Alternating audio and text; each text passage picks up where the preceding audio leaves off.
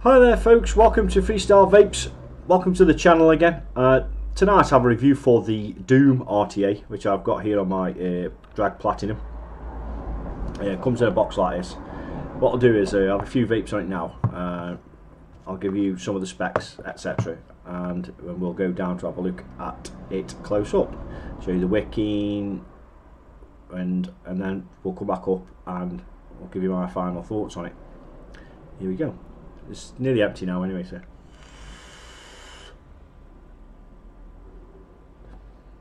beautiful.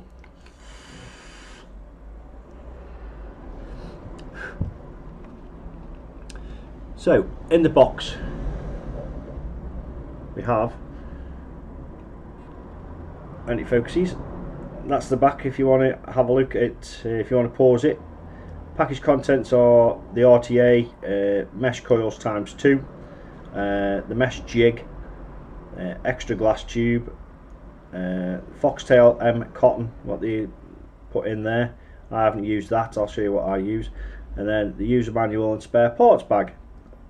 At the top, 3D liquid flow system, sloped upward airflow and pure tasty flavour, which I don't disagree with. So we'll go down to the table and have a look at it, guys. See you down at the table. Right guys, here we are down at the table with the Damn Vape Doom RTA, or Mesh RTA. I've showed you the box already up at the top. Pretty simple packaging. Slide off, put that down, sit down there, and then you get, that's how you get it. But you also get inside the tank is this, I've already taken it out. That's a TPD compliant bung that sits inside the tank. You just have to take the tank apart and take that out, and we don't need that again. So we'll take the tank out. This is the stainless steel version, and then we've got a mesh coiling tool and spare glass. We have a pack of spares, and also in that spares pack is the key, which I've already taken out for taking the tank apart with. You get some mesh, Damn Vape's own mesh. It is hex mesh and quad mesh, one strip of each. I've already used the quad mesh, I've still got it here. I've just taken it out for review purposes, and because I'm going to put the hex mesh in now, which is 0.13 ohm, and the quad mesh is 0.11 ohm. The hex mesh is more like honeycomb, whereas this is the mesh I've had in for 4 days now.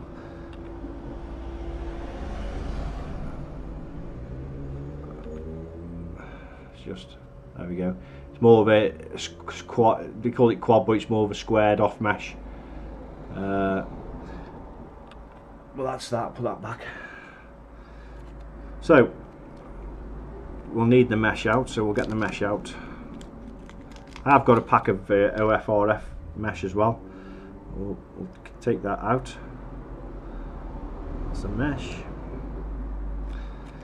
Bump, bump, bump. You do get some cotton and an instruction manual as well. The instruction manual is okay. It's got step-by-step guides on how to wick it, but it's very, very simple.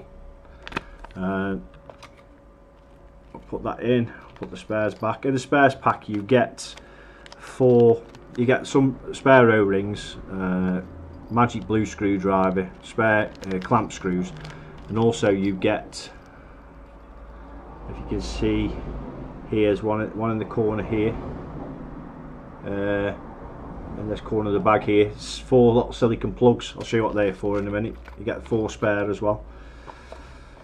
So I'll put that to one side. The mesh in, don't need that, don't need that, don't need that. Right, let's start from the top. 810 goon style drip tip. O-ring is on the inside, silicone O-ring. That's a frosted clear 510 drip tip, 810 drip tip. Top cap, threads of mint, and it's a solid piece of stainless. And you have one O-ring on there, and then you've got the O-ring inside here for the drip tip. That's one side. Base, It says Doom on it, CE markings, don't vape in a bin, designed by Dan Vape, and 510, gold plated 510 pin, as you can see, and then the threads are really good. Base unscrews, some nice nailing on the base. I'll show you that. Come on.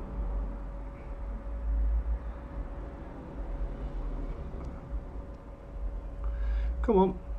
Focus, damn you. There we are. Some nice nailing on the base. I'll show you all the way around while it's up here. Airflow ring. I'm unscrewing the base now, so I'll take the base off. This is very similar to a steam crave, how the deck is. You've got your base there that secures the deck in. Airflow ring comes off. It's got 3 holes on either side.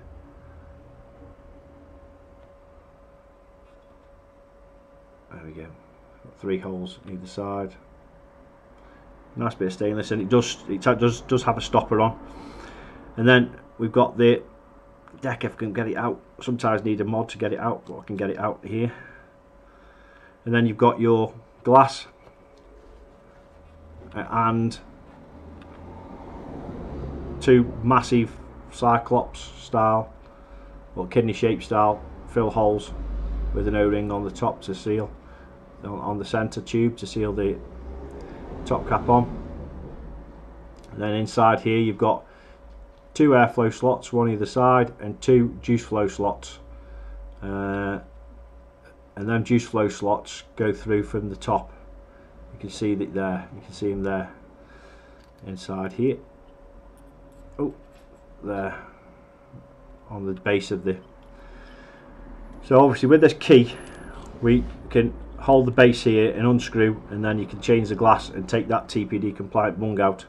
And then when you put it back together, make sure you hold the base here and make sure it's tight, because when you start taking this off, if it's not tight, you'll unscrew the top cap off the tank as well as the top cap. So that's that.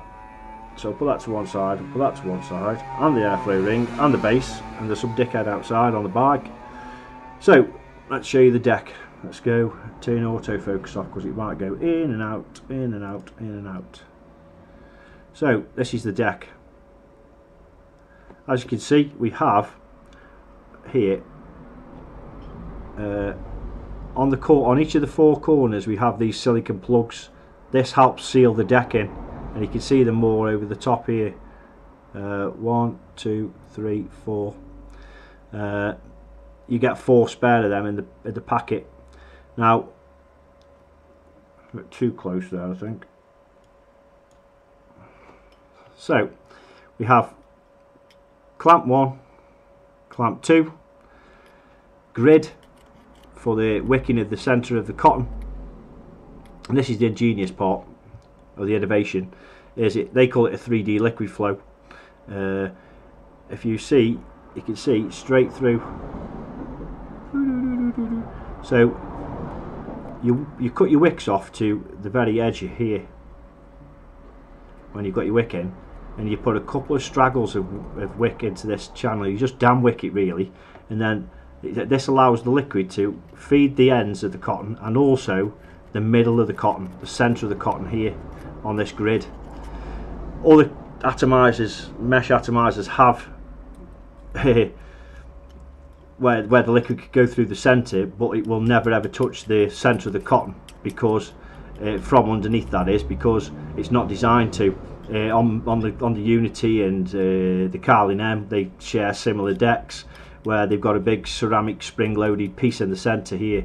So there's the only way it's getting to the liquid's getting to the centre of the cotton on one of them is by wetting the ends and it travelling across the wick from either side, whereas this wets the ends and also the centre. And I think this is why this deck is so innovative and works flawlessly. You've got an O-ring here around the base to seal it, as well as the 4 silicone plugs. And what we'll do is, I've taken the wick out already, the mesh and the wick. I'm going to wick it with not laces or anything like that. See, I've opened up the clamp. It only has to be opened up a little bit, and you just prise them apart, just pull them apart like that, and you can put your mesh in. So what we do is we take the, let's just turn autofocus back on. Oop. So we put the mesh around here,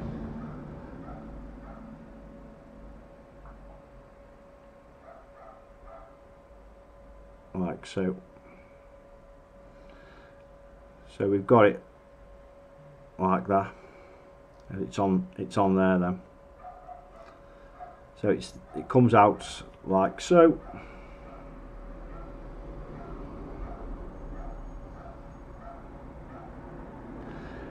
And then excuse me, I place it, one of the ends in, level it up, screw it, just check it's all level, and then we can make it tight. That's it. That's it. So that's tight. So I've left one end up, so open like this, because what I'm going to do is I'm going to put my cotton. This is how I put my cotton in. So what I'm going to do is I use cotton bacon prime, and I'll start with a full sheet, then I'll tell you how I do it. So that's a full sheet of, or a full strip of cotton bacon prime. I just halve it, and then with this half you'll get 4,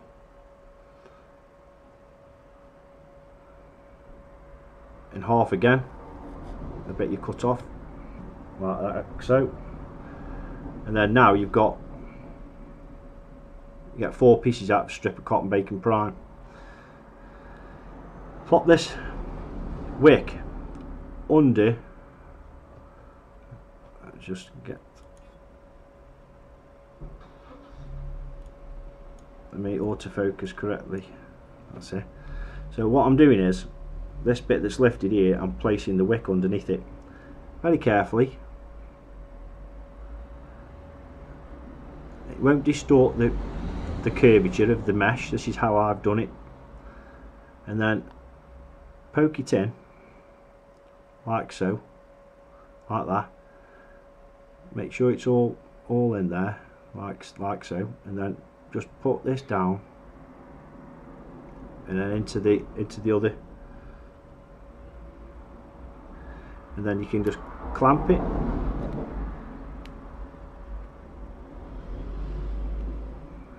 To be very light with it, and then clamp it down, tighten it up, and I believe that gives you the right tension, like so. Then what we do is, I forgot me little bodgeroo, my little poker, my little tweezers. So I'll just give it a bit of a comb, don't need much, bit of a comb out.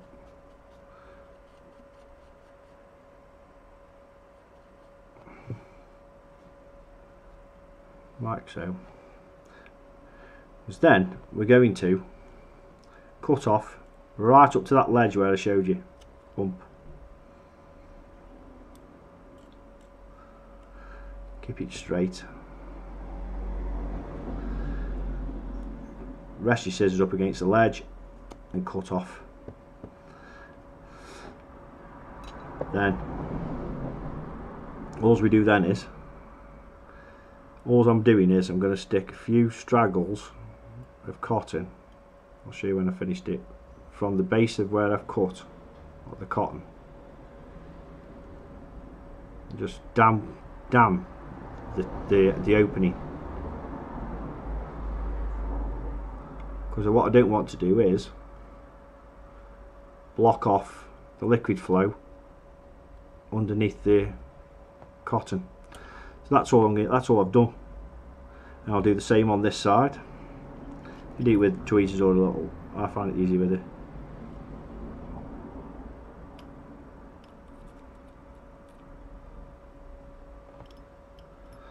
And then I'll just trim off a little bit of this, follow the curvature of the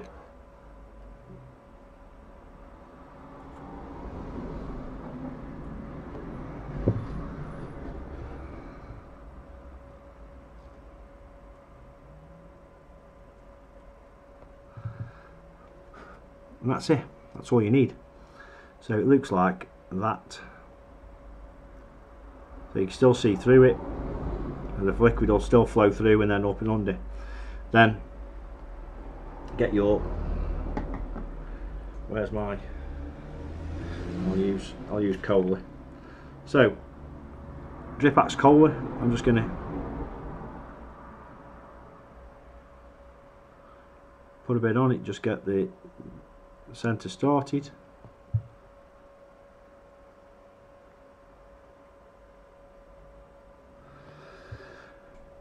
Then we place, it only goes in one way, so you've got your airflow will match up with your airflow, which is where your clamp is, will match up with the airflow here, and then just ease it in nice and easy. You'll feel it go in, there you go, and then just push like so. But you can, as long as if it goes in square, you're okay, because then you can put your airflow ring back on. Let's just wet up this O-ring here, because I have cleaned it. Just put a bit of juice on this O-ring here for the airflow ring, because that's the only thing that's quite stiff on here. There you go, looks nice now.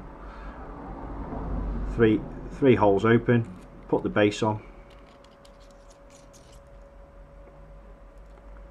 boot up tight, fill up.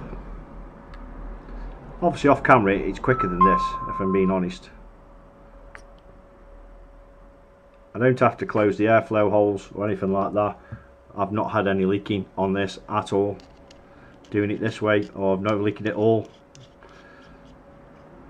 Screw the top cap on, drip tip, and there you are. That's the Doom all wicked. So like I say, we'll go back up to the top and we'll give you my thoughts. See, that's all there is to the wicking. It is really that easy, and that's it, guys. So that's the Doom RTA, fully wicked up and meshed up. So we'll see you up at the top, guys. Hi guys, welcome back to the top. So I've screwed it onto the drag again. It comes out at 0.12. Can't really see that from here. There you go, 0.12 ohms. 62 watts I put it at. That's what I like. I like it between 60 and 65 watts. If you open the third airflow hole up, you could go to 68, 70 watts. I like it 62. So here we are. Here we go.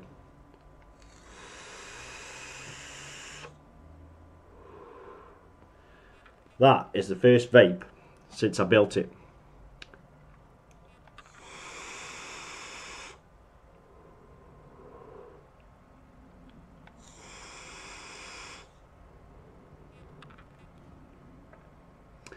Absolutely fabulous. Now, for me, the build quality is fine. The threading and everything is pretty good. The only issue I have with the machining is the internal machining inside, where the deck fits. Apart from that, externally, it ain't got a mark on it. It's fantastic, really shiny stainless steel. Both the glasses are quite thick glasses. Both got the Doom logo on it. Nice drip tip, 810 style, 810 Goon style that is, because it hasn't got any O-rings on it. And the only other thing that needs altering to it as a con is the airflow ring is really tough to turn. In my opinion, the tolerance on it is too strong. have to alter it. I mean, I set it and forget it really myself, but if you did need to alter it, and you have to take it off, I find anyway, to alter it. That's 3 holes open now, so you have to take it off to alter it. And then the same when you were trying to dial it down. It's really tough, too tough in my opinion. So the O-rings on that need to be a little bit less of a tolerance on. But that's the only con for me. Dead easy build. That viaduct style liquid flow, that viaduct style deck with the liquid flow flowing underneath, and all the liquid touching the centre of the. Make sure you only put little straggles of cotton in there in them juice flow holes. All you're doing is like a dam wicking, but just put a little couple of straggles in there. Then that'll wick the ends of the cotton, and then the liquid flows through right the way through with no obstruction, and then it'll soak the centre of the cotton. The way I built that then doesn't distort the mesh in any way whatsoever, because all you're doing is you're lifting it up, and one side of the mesh is clamped to one of the clamps, so you're not distorting it in the middle or anything. That way I find that you know how much cotton's in there. If you feel that you're having to press down too hard to get the other end of the mesh in to the other clamp, then you need to take a bit of wicking out, just a slight bit more wicking out, because it needs to just go down nice and then have a nice press of the cotton. Because the thing with mesh is it needs to be touching the cotton at all times, or else you start getting strong dry hits. Dry, sometimes you might think that's wicking, but it's not. It could be that the parts of the mesh are not getting soaked because the cotton's not touching it, and you might get some little flashes of, if you looked at it down, you can see flashes of orange in there. That means that parts of the mesh is not getting the wicking. So, oops, taking it off, haven't I? Back down to 62. I took it off and back on here. Fantastic.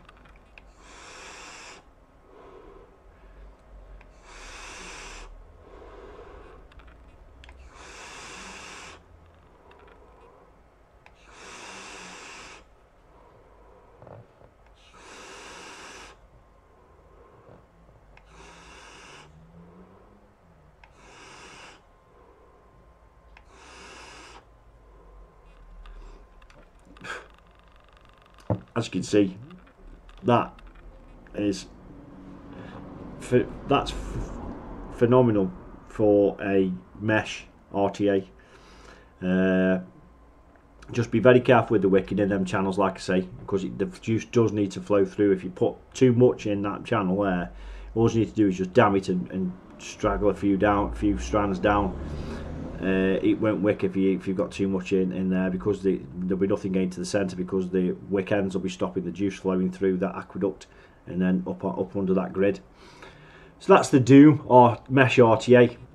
There are other mesh RTAs out there, as we know. The next for me, I can't comment on the Kyle and M because I've not had it, but for me, anything mesh wise at the moment with regards to RDA or RTA, this is the best one I've used, period.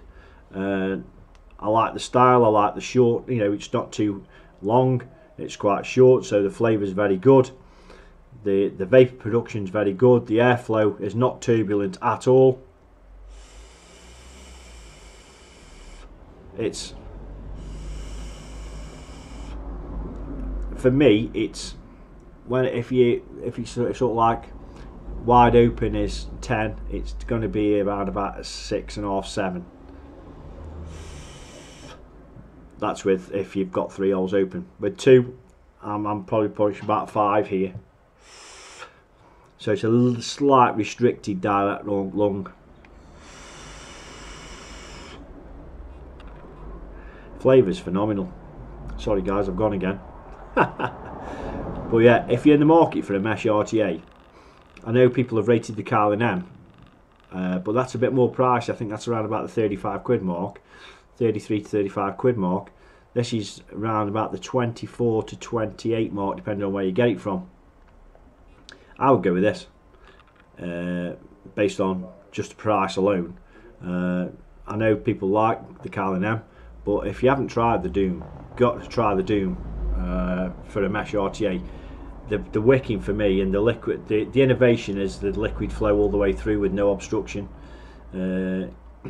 Yes, others do that, but they've got an obstruction there from what I've seen anyway. The Carlin M has a profile style deck with a ceramic piece in the middle of in the centre of the cotton, and there's no liquid getting to that with that ceramic piece being there. Yes, it'll get around it underneath and stuff, but it won't get to the middle of the cotton. With the Doom, it gets to the middle of the cotton via that grid, and that what I would call a viaduct underneath, and it just flows straight the way through like a sewer all the way around. So all this base underneath here is covered with liquid, soaking that cotton up, which is what you need with a mesh RTA. Thanks for watching, guys. Buy the Doom if you want it, mate. If you want it, really, really good. That's Carl signing out. See you soon, guys.